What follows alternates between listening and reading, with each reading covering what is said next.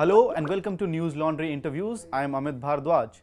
And today we have with us former academician, psephologist, political scientist, anti-graft activist turned politician and the head of newly formed political party, Swaraj India, Mr. Yogendra Yadav.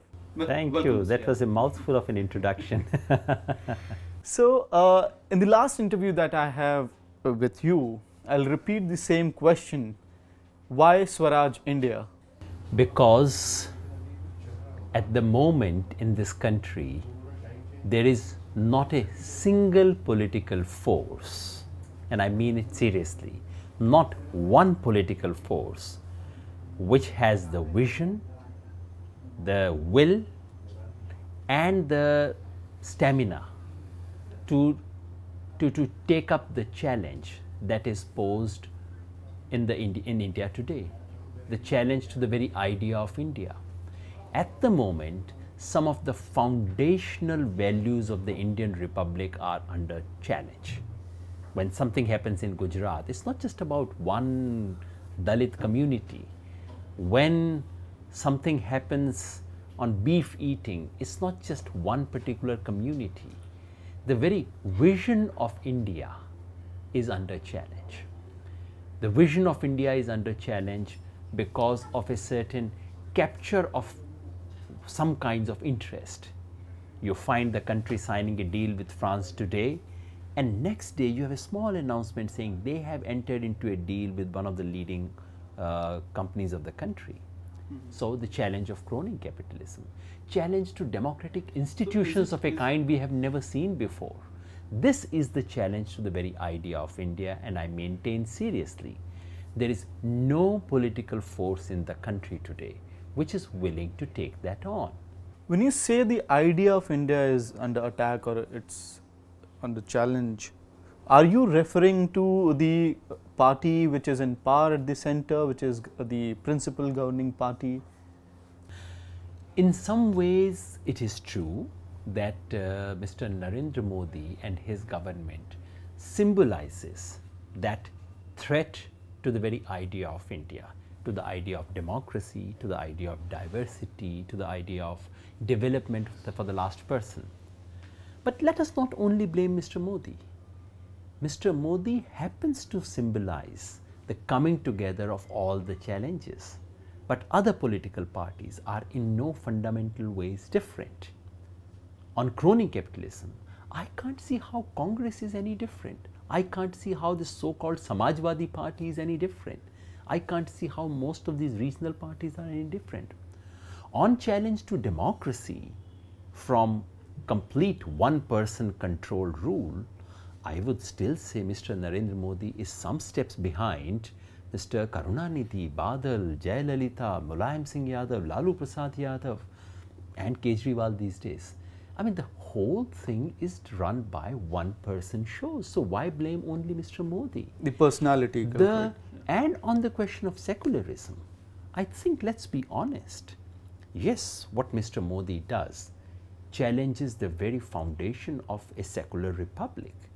But these are, I honestly blame the secular political forces for bringing the country, the so-called secular political forces, for bringing the country to a situation where someone like Mr. Modi was acceptable to them.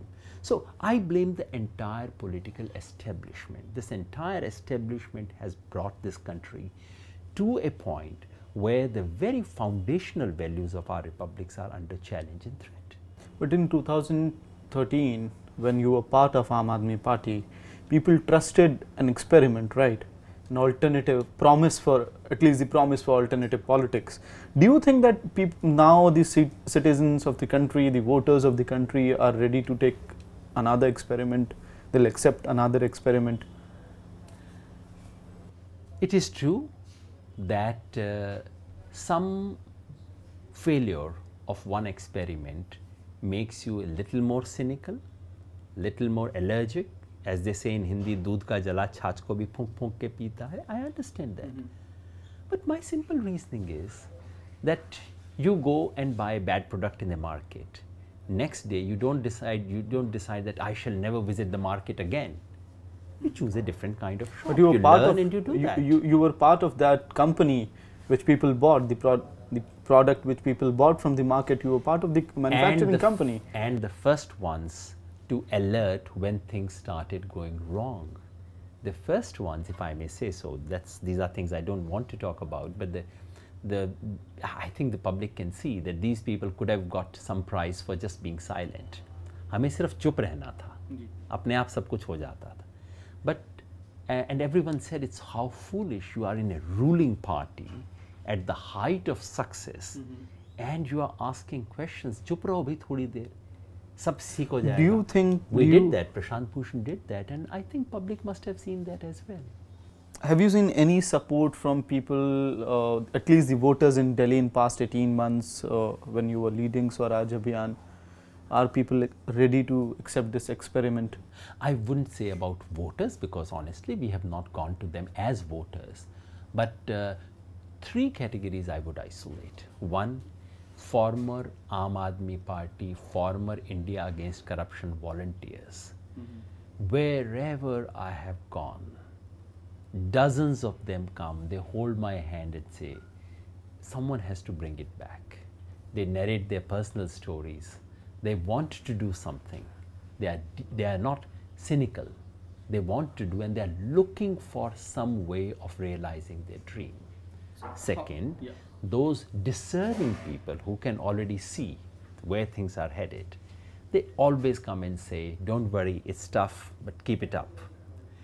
And among young people, they are not as cynical as we imagine them to be. Young people are willing to try, they are willing to learn from mistakes, willing to move forward. This is what has given me hope. I would not make false claims about voters. So what alternative are you giving to these three category of people who are coming to you? We are starting.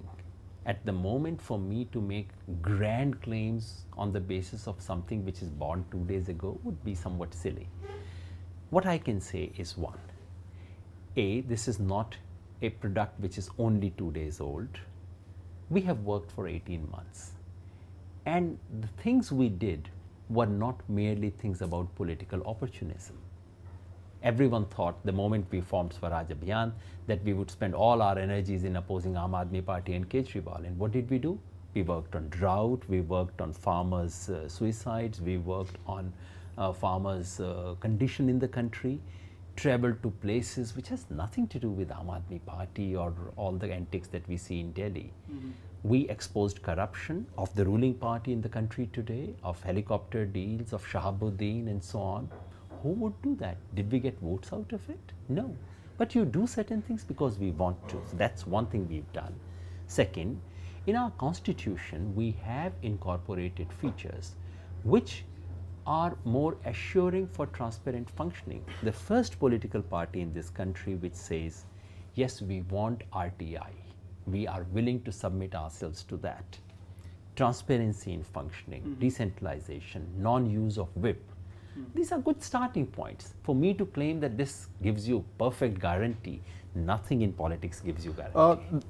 Your constitution, the party constitution, it looks like what Aam Aadmi Party promised at the beginning, what you people promised at the beginning. So how is it different from Aam Aadmi Party? And if things did not work out in that faction, how it would work out here? Well, one of the reasons why Aam Aadmi Party constitution had some of these features is because Prashant Bhushan was one of those who drafted it. And in all fairness, constitution should not be blamed for abrogation of constitution. India had emergency despite constitution. The constitution was not to be blamed for that. So yes, what we have learnt is, in addition to a good constitution, we also need mechanisms so that the constitution book cannot be thrown in the dustbin. Which is what happened in Aam Aadmi Party pretty much. So yes, those are lessons we've learned. And we have incorporated new features like information, and above all, features to control personality cult, which is what happened there. So yes, we have learned, we are going ahead. But again, for me to claim that here is a perfect, foolproof, guaranteed system bound to succeed, well, the only foolproof things in this world are dead. We are living, we would make mistakes, learn, but in a way which is open-ended. That's what we've learned. So how is it different from AAP then? They are also, Mr. Kejriwal also says on every public platform that we are open to, there is nothing foolproof and we are open to suggestions and we will rectify ourselves. So how is it different from AAP then? Number one, it is he who says so. Does that actually happen? You are a journalist, I leave it to you. Public also happens to watch these things. Maybe they would also learn about these things. And in any case, all these things are judged by your practice, not by what you preach. I'll give you a small thing that we have done in Swaraj Abhiyan for the last 18 months. We took a small decision. We said, no photographs on our banners. You know, unless there is one specific function and someone is attending that. No Prashant Bhushan, Yogendra Yadav photograph on everything to do with Swaraj Abhiyan. We propose to continue that in Swaraj India. Now, it's been tough because volunteers come and say, we can't go to people unless we have face on the poster. But we said, no, but why can't we be different? It's a small thing, right, but it's a significant thing. We're trying, we're learning, we're moving forward, and the public examines it. Moving forward on the party itself, there's an interesting term used in the party press release which you sent, presidium system, right? And as far as my knowledge goes, it goes back to the Soviet Union time where people were nominated. I mean, practically the system is quite famous for the Soviet Union's time. So, will these people who will be part of the presidium system will be nominated or they'll be elected by the no, all that is written in the constitution. There is nothing Soviet or Marxist or communist about it. It's been most famously practiced in Switzerland and in many other parts of the country, of the world. The idea is very simple, that instead of one all-powerful president, you have a collective body where presidentship is distributed. This is presidium. All of them is part president. Okay. You know, so it's the whole idea is collective leadership, collective responsibility, and an attempt to guard against one person cult, something that we were talking about. That's what it's all about. So there is nothing, no particular reference to any one country or so on. The idea is to give a signal and an institutional mechanism by which one person does not decide everything. The president is supposed to consult presidium on every single issue.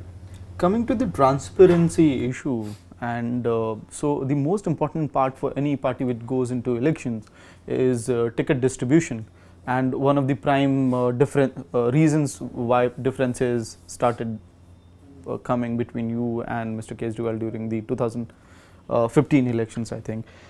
So you're a psephologist, right? You know how vote banks work, how the caste combination or the religion combination works, or the power, money muscle power works. So while distributing ticket in Swaraj India, experience as a psephologist will impact your decisions, that you will look into the details of vote bank percentage or money muscle. I mean, if we wanted to do all that stuff, money, muscle and so on and so forth, then why start a new party? There are so many else, and they do it so much better than we ever can. I mean, in money and muscle, even if we want to, we stand no chance, whatever. In any case, you know, what we are trying to do on candidate selection is something very elementary. One of the reasons why political system is so rotten is that you are supposed to work on the ground, but the decision about whether you have worked or not and whether you are eligible to even contest next time or so is decided by leaders sitting way beyond you, a distant point. So any political person in a party, small leader, chota leader also knows that, you see, working on the ground is all right, but showing your face to Netaji is far more important. So very soon you stop working in Badarpur and start moving around Akbar Road. That's what happens in every party. This is the system we want to break. We want to bring in an element of the primary. I don't want to promise more than we can deliver. And that's another lesson we've learned from Aam Aadmi Party. Don't promise big things and then take U-turn. Promise what you can. So what I'm saying is that we would bring in an element of the primary system, which is where an ordinary worker, ordinary volunteer has an effective say in deciding who should be the candidate. We have not yet reached a stage where they alone can decide, but what I can assure you is that you would see this party marching in that direction. Is there any leadership crisis in India per se, as in, because the personality cult is quite huge? So at the ground level, do you feel that local leaders are not coming up, or do you feel, I mean, as a political scientist as well, otherwise? The crisis is the other way around. There's huge leadership in the country, I see, especially among women. I mean, in every single village you have an outspoken woman who doesn't, accept one patriarchal norms. But no party is willing to adopt her, to listen to her. Young people, those from marginal social communities, Dalits. So there is really an upsurge of leadership in this country, along with the upsurge of democratic participation. The trouble is that our political system and our parties are unwilling to accommodate them, unwilling to accept them. And I do hope that new initiatives like Swaraj India will become places which would invite such energy. The problem is not that there is a lack of leadership. The problem is that the pre-existing leadership does not want to make room for new leaders. And that pre-existing leadership is very poor quality leadership. Name one politician in India to me who has a 50-year vision for this country, not just 3-year vision, 5-year vision. Name one politician in this country who has deep convictions about where this country must go, who is willing to look beyond one's narrow personal interest, who is willing to say something nice about his opponent and say, this is something you did right. Is ideology to do something with the lack of vision in the leadership today? Yes and no. Lack of ideology is a serious crisis right now. But when I say we need ideology, I do not mean we should accept one of the ready-made packages of the 20th century. I'm communist, I'm socialist, I'm Ambedkarite, I'm Gandhi. I think what we need to do is what every great movement, individual thinkers have done, namely to bring together some of the best ideas of the previous generation and integrate that in a new vision, which is what Swaraj is. So for me, Swaraj in Swaraj India is not the Swaraj of Hindu Swaraj. It's not the Swaraj of 1947. That was Swaraj 1.0.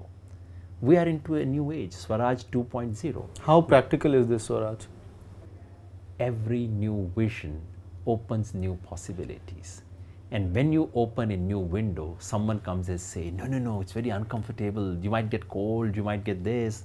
But you open new windows because you want to see the world. So yes, the idea of Swaraj 2.0 that I'm talking about, is something that actually opens the possibilities of new practices in politics, which redefines our notions of what is practical.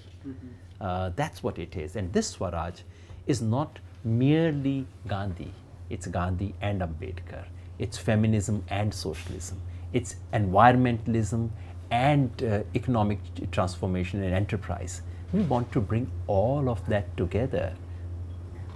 So is it, adopting any certain ideology whenever it is convenient for you, or whenever you feel that there's a way for Ambedkarite movement, you adopt Ambedkar's ideology? When there's wave of nationalist movement in the country, you go ahead with the nationalistic fervor?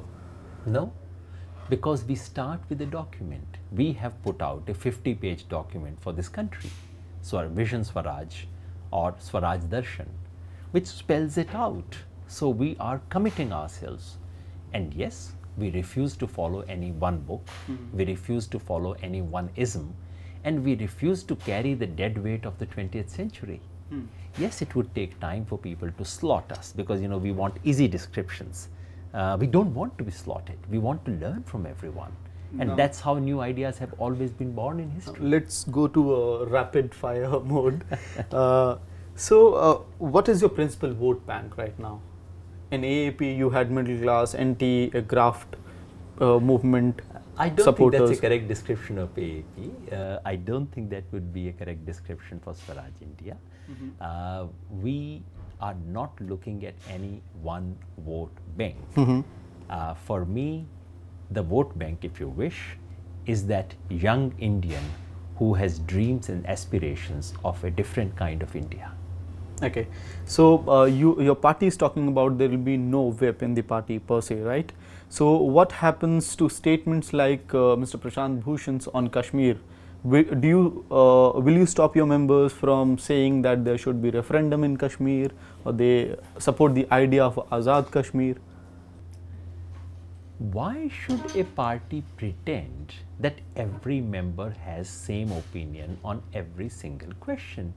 We have said if you are an office bearer, you have to live within the four walls of the organizational decision. But if you are an ordinary member, why should you not express your views which are different? Maybe tomorrow we learn from you. Can Mr. Bhushan express his opinion as office bearer of Swaraj India that there should be a referendum in Kashmir? He is not an office bearer of Swaraj India. He is the president of Swaraj Abhiyan, and he has taken ordinary membership of this party. And as ordinary member of this party, yes, he has absolute freedom to express his views as long as he makes clear that these are his views on anything.